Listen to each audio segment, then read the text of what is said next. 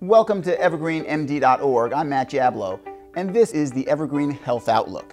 Starting January 1st, all Americans will be required to have health insurance. For many people, including thousands here in Maryland, that will mean choosing their very first health insurance plan. And as we all know, it can be a very confusing and complicated process.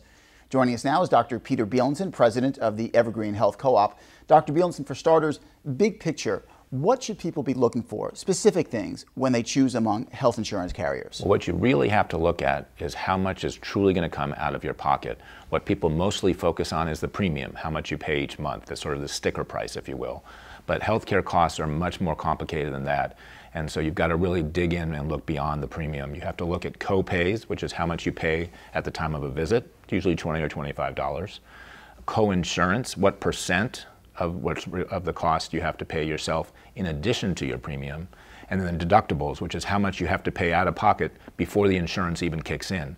So you have to really beware very low priced premiums, because the lower priced premiums generally have a high deductible. In other words, you might have to spend $5,000 or $6,000 on your own before the insurance even kicks in for low premium plans. This can be a very intimidating process. You and I have spoken about this over the last few months. Very intimidating for people who have no experience in this field. What would you recommend to the first-time health insurance buyer? Well, without question, going on the exchange, which is the virtual online Travelocity of healthcare coverage under Obamacare, doing it on your own, I think, is going to be very difficult to do, because it's hard to get past the sticker price, the premiums, and you're going to have to really dig in, and it's hard to find how much truly would be out of pocket. So there are two real options for you. One is to call a broker, insurance broker, or us here at Evergreen Health Cooperative, and we can help you through the process.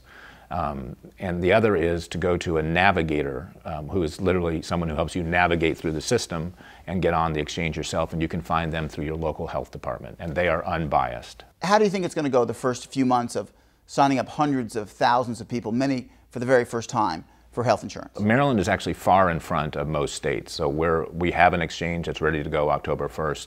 I think it's going to be a relatively bumpy road, though, for the first several months as people learn how to navigate the system. And Evergreen, why do you think, for a lot of people, why do you think the Evergreen option is a good one? Well, we're very personalized care. Our doctors spend much more time with you than the typical doctor.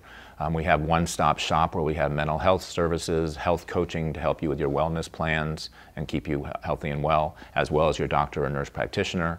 And we have neighborhood-based healthcare centers that are easily accessible for folks. So it's really a much more personalized, local-based health insurance plan that, by the way, also covers you if you're out of state. And as far as the cost and less hidden costs than other carriers, right. Would you say? So if you look at us, actually, we're the second lowest cost to a major corporation.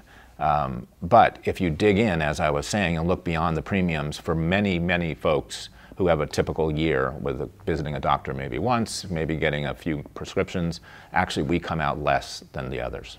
Dr. Beilenson, thanks so much for joining us once again. And thank you for watching. We plan on posting Health Minutes to our website on a regular basis on all kinds of topics involving the worlds of healthcare and health insurance. If you have any suggestions about things you'd like to hear about or learn about, just send me an email at mjj@evergreenmd.org.